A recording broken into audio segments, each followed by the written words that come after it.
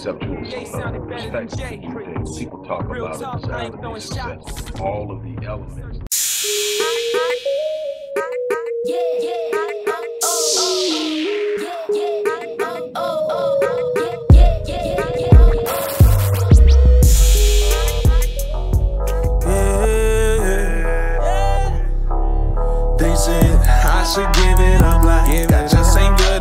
Hello everybody, Dr. Rick Wallace here, dropping in with a little special announcement. For those who have followed me for any stretch of time, you know, outside of the businesses that I run, like Myriad Business Solutions, the Visionetics Institute, Odyssey Media Group, I also do a great deal of work inside of the inner city communities in Houston, Dallas, and other areas.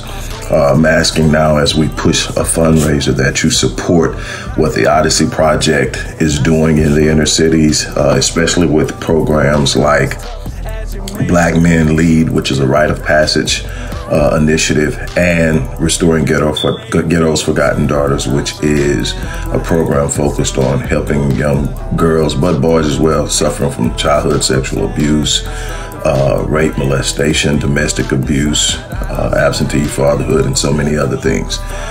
The information will be in the box. Thank you.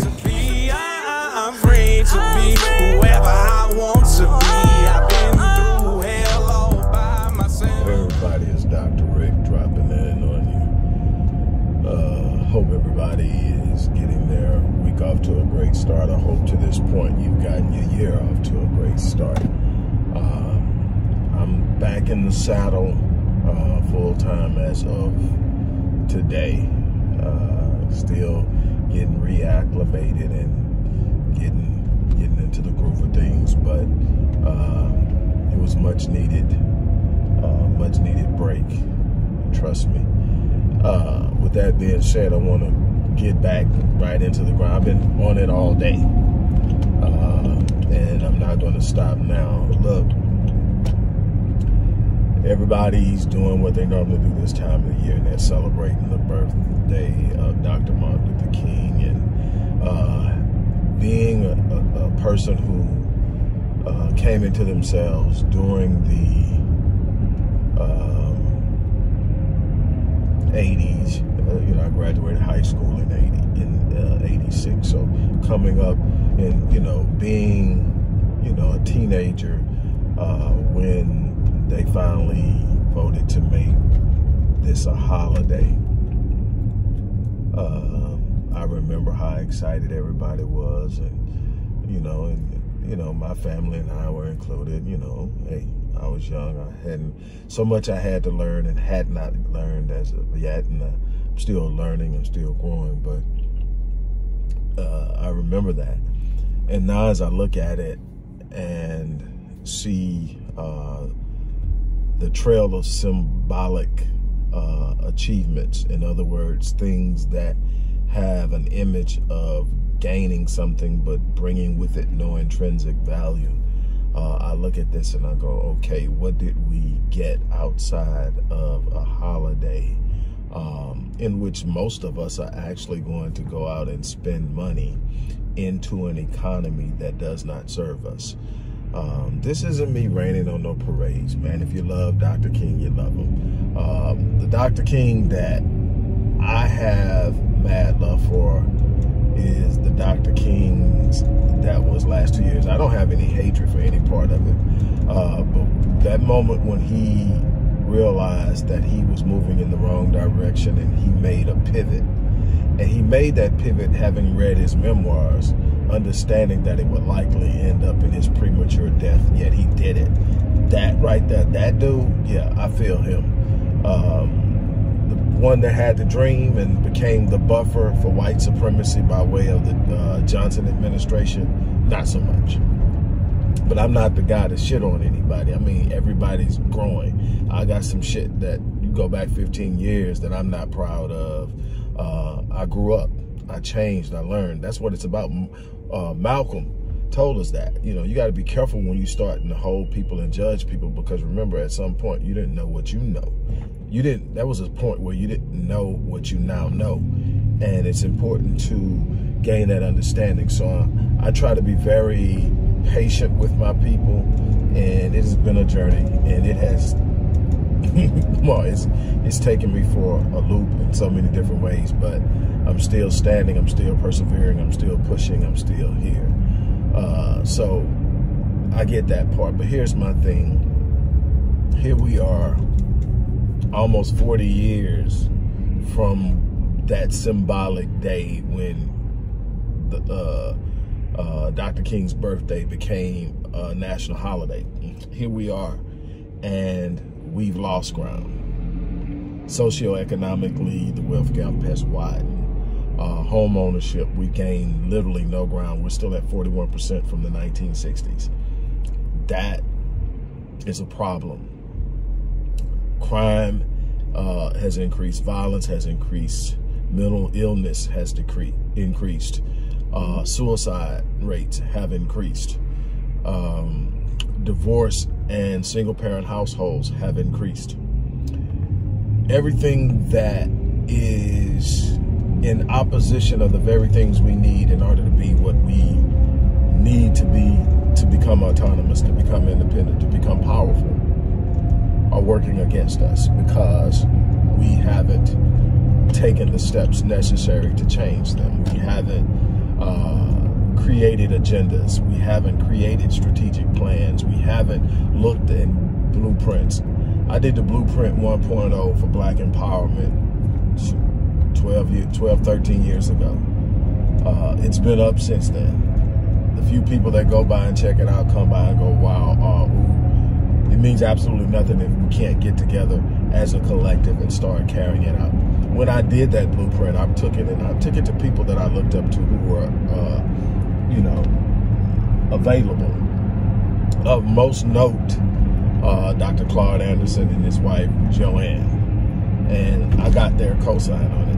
One area of disagreement was that Dr. Anderson believed and his wife believed that if blacks didn't do something drastic economically, as far as moving towards black group economics on a vertical scale and literally carrying out the things that he put forth in Powernomics, that we were going to become a permanent underclass. I disagreed with that. I disagreed with being a permanent anything. I don't believe in it. But the numbers and the way that he came to it, I definitely understood it. I just disagreed with it. But other than that, he was like, this is on. His wife, Joanne, commended me because of paying tribute to him in this blueprint, and others. I just stood on the shoulders of some pretty exceptional and remarkable people, took what they had already put out, expanded it, learned, developed strategies, and built out on it. I want to have more people think that way, do that way, move that way, act that way. We have to be our own saviors. And that's the mindset that I want to put out for people, is we need to be our own saviors. We need to be the ones who are working to change our situation. We need to be working on socializing our young boys. We need to be working on developing the identities of our young girls. We need to be developing businesses to give ourselves jobs. I was talking to a person who has agreed to come on as a client and will be coming on in the next 30 days. And one of the things that he's big on is training and teaching and being in a position to hire our own. You don't know how important that is. You don't have to worry about discrimination when you have the capacity to provide jobs. When you can sit up and say, like they do, when someone comes and say, well, hey, so-and-so's been having a rough time, send him over. I'll give him a chance. That's what they're doing. We are looking and hoping that they're going to actually pick us up over them to give us a chance when we're having a rough time. That's not how it's going to work. So we need to be strategically in a position to do that.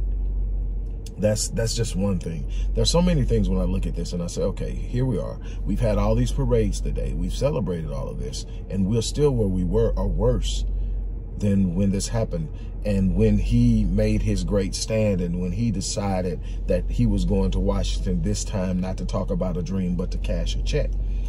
Oh, they weren't ready for that. And to read the stories and understand the lengths that the U.S. government went to extinguish the life of this man and literally be found guilty of it in 1999 is absolutely crazy. So then, at the end of the day, he lived to what he said. The thing that, all the stuff I've read about him, I've read every speech because I'm a speaker. I've read every speech. He's one of the greatest orators of all time.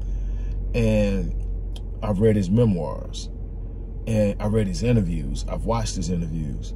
And one thing that he said that just will not leave me, he says that a man that does not have something for which he is willing to die is not fit to live. He lived at the end. He decided, he found his thing that he was willing to die for. And I long ago found that thing for me. It's my manhood. It's my responsibility. It's my role as a black man to stand up and protect black women, to stand up and defend and guard black youth, and to cover and pay homage to the black elderly and their ancestors, but more importantly, to push and forge a road and a path for the advancement of my people unapologetically. And I've done that to the best of my ability, and I will continue to do so. But what we have to ask ourselves when we are walking around and we're celebrating this man is, what have we taken outside of the feel good, the emotional charge? What are we doing to build? What are we doing to lift? What are we doing to empower ourselves? And there's very little out there. We've got work to do, people. I've talked to you about the need to socialize our young black males and the power that comes with that. So much of the ills we see with young black males can be mitigated and managed and literally reversed with proper socialization. Won't get behind it. Talked about the need to provide wraparound services for our young women who have gone through traumatic events, whether it's as children, whether it's as an intimate partner, or whether it's random violence, whatever it is. We need to have wraparound services. We need mental health wraparound services for men and women. We need all these things. Okay, that sounds great, Doc. That's awesome. You're such a... I don't need anybody to pat me on the back. I don't need anybody to tell me I'm awesome. Those people who love on me and do that on a regular basis, you know who you are. I appreciate you, and you definitely keep me charged, but that's not why I came here. I didn't come here to get my ego stroked, because what I could actually do if I wanted that is I can go out and create something on my own that didn't give a damn about my people, and big up, and maybe even be like some of these jackasses and exploit my people and get a whole bunch of pats on the back and get a whole bunch of, hey, whatever you want, just call me. Oh, I could have been done that. With what I know and what I'm capable of doing and the gifts I have, all I do is sell you guys down the line a long time ago, and I could wrote my ticket. And I didn't.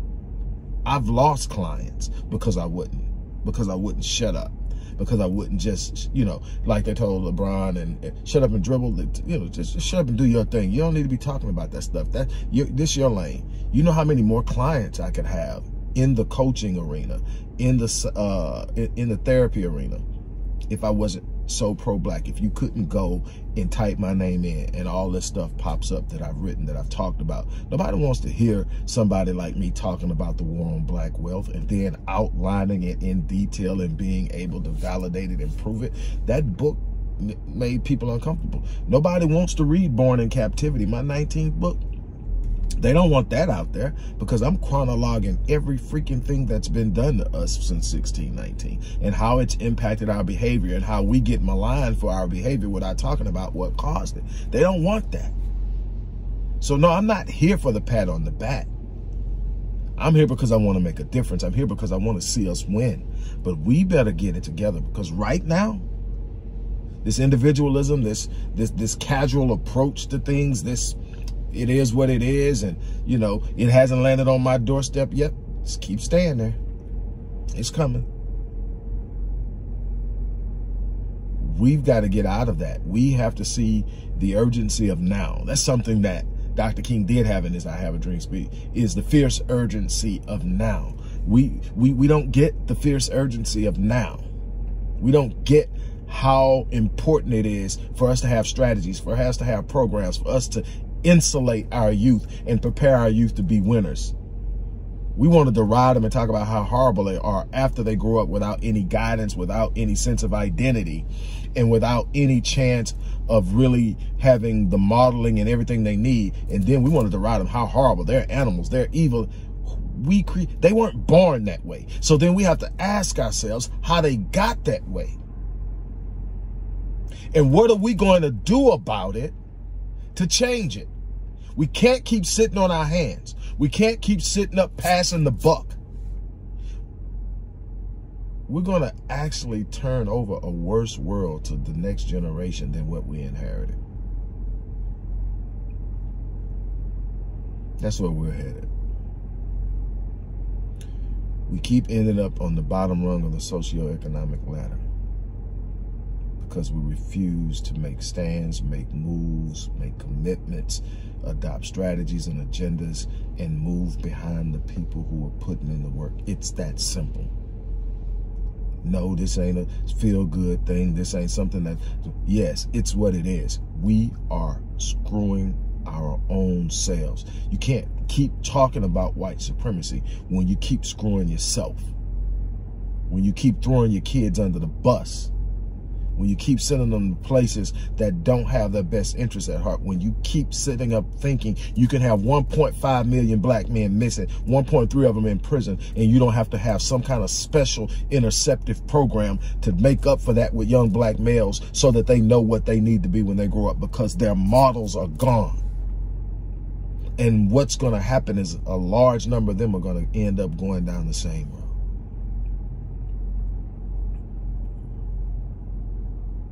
We're going to have to talk about how lost our baby girls are and the images they're chasing on Instagram and TikTok just for somebody to click the like button.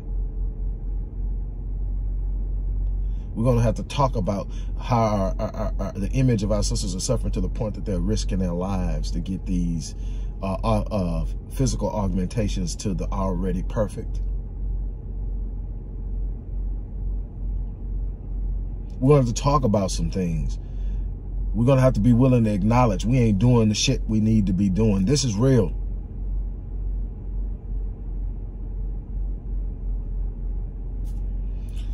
Look, it is what it is. I had to get this off my chest, you know. Much love to the family of Dr. King. Big love to everybody out there. I love every last one of you. But we've got work to do. And as far as you saw the intro to this video, you know we've been doing the fundraiser forever. We are so far behind in funding, it's absolutely ridiculous. And I wake up every day and I still do what I do because there's this big gulf of just lost because the gaps, and everybody's falling through it and nobody seems to be caring, and we're losing generations. We're losing so many, and then there'll be a new generation 15, 20 years from now going,